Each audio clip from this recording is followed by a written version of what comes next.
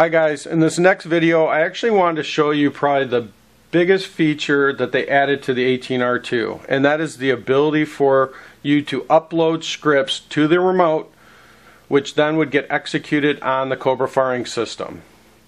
So in this video I'm going to cover a few different things. First, I'll cover the location of the USB port, what type of file format and how you create the script files.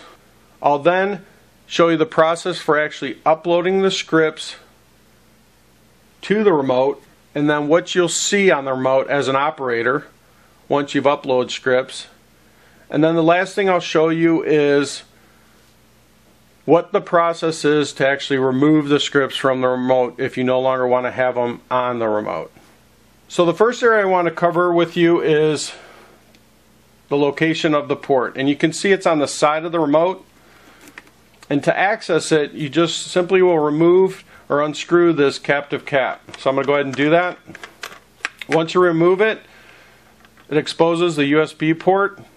This is sealed and it's waterproof.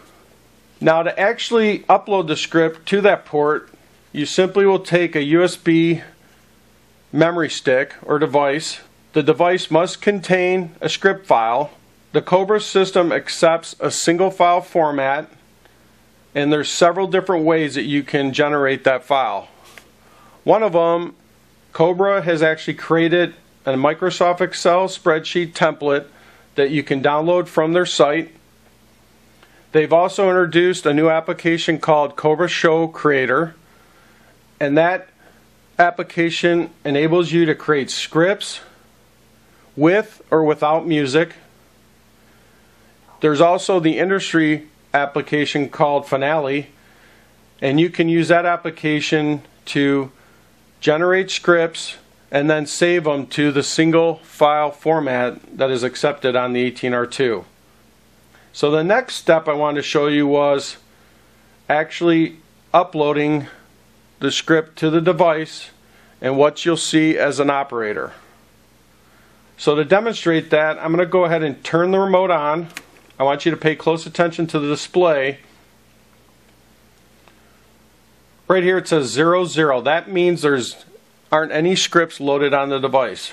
You can actually take the USB and plug it in prior to powering up the device, or you can do it after it's powered up. And I'm going to do the latter. So what I want you to do is pay close attention to the display up here. And once I plug this device in, you're going to see a flash of red, and that's the actual remote reading the script file. And then once it's done reading it, if it successfully uploads it, you'll see this turn green. If there's an issue with your script, it actually will display red, and then you'll see error codes down here below. And they have a list of the error codes on their website that you can simply refer back to and make the appropriate changes to your script to address those problems. So I'm going to go ahead and upload the memory stick, and you saw it did a quick flash of red and then it's green. That means the script loaded successfully. So the next thing I'm going to do is remove the memory stick. I'm going to turn off the remote, and then I'm going to turn it back on, and I want you to pay close attention to the display again after it runs its test sequence. There you see 01. That means there's one script loaded on the device. To further demonstrate that, look, all of a sudden I have all these red cues. It's actually cues 1 through 12. Why do you think that's happening? Well, the reason for that is the single script file that I have on the device is expecting continuity across these cues. So that's cues 1 through 12. So I'm going to go ahead and turn on my 18M module. I want you to pay close attention to the display on the remote. And once it establishes connectivity, you can see now it shows I have continuity across cues 1 through 6. And that's where I actually have put some consumer igniters. So you can see it actually will show the continuity, and then these are the other cues that's expecting it, but I don't have the continuity. So that's the process for uploading the script and what you'll see. The last thing I want to show you is how you remove the scripts. So to remove scripts from the 18R2, there's actually two ways you can do it.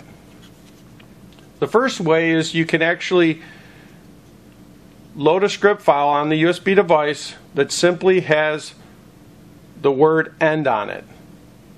You plug it into the device, it'll read it, and then it will wipe the scripts from the remote. The second way you can do it, and I'm going to demonstrate that for you today, is you can simply press two buttons in sequence and hold them for 10 seconds. And it is the test button and the sync button. I'm going to go ahead and do that for you right now. I'm going to try to get my thumbs out of the way so you can see what happens. I want you to pay attention down here. And like I said, you hold on the test and sync button together and you hold it for 10 seconds.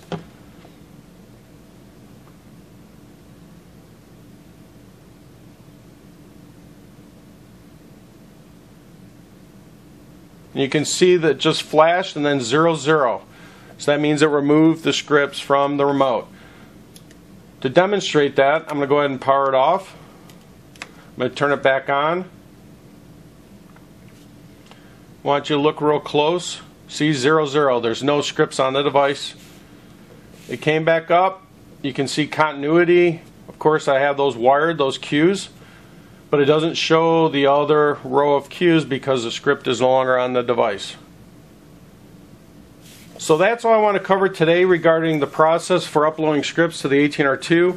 Stay tuned for more videos about scripting. I'm going to do a series of videos covering Cobra Show Creator, show you how to generate scripts in there, what other features that application has, and then we'll do some mock-ups where I'll do some smaller scripts, I'll load them into the device, we'll fire them for test just to ensure they're working properly, and then we'll go outside and actually light some effects off with those smaller scripts.